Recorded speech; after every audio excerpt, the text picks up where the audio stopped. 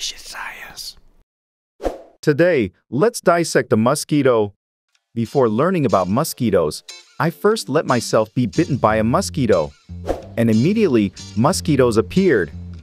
When a mosquito bites, the bitten area becomes red and swell.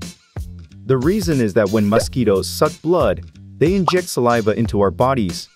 Mosquitoes' saliva contains various proteins that prevent blood clotting and have various functions. These substances trigger an immune response within our bodies, causing itching and swelling. Since mosquitoes move between various humans and animals to feed, during this process, viruses and parasites are transferred and diseases are spread. That's why mosquitoes are pests. Only female mosquitoes engage in blood sucking. For comparison, I prepared male and female mosquitoes. You can easily distinguish between male and female by looking at their antennae. The ones with antennae resembling combs are males.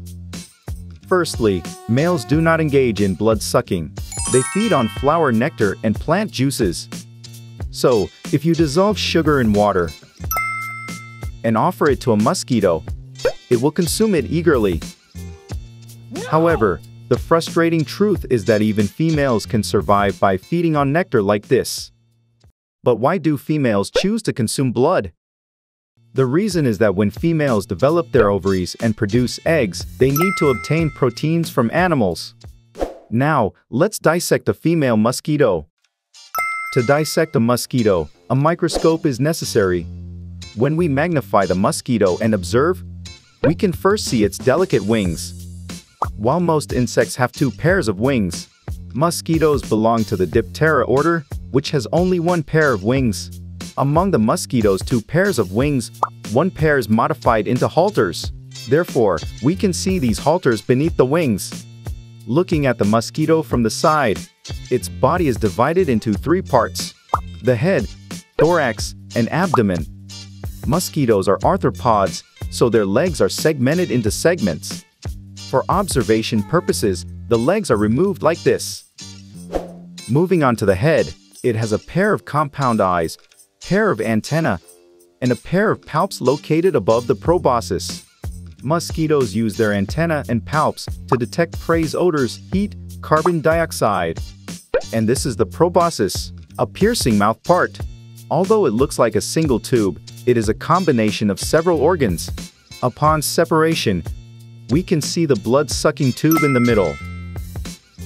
Next, at the thorax, the wings and legs are attached, and the abdomen is divided into several segments.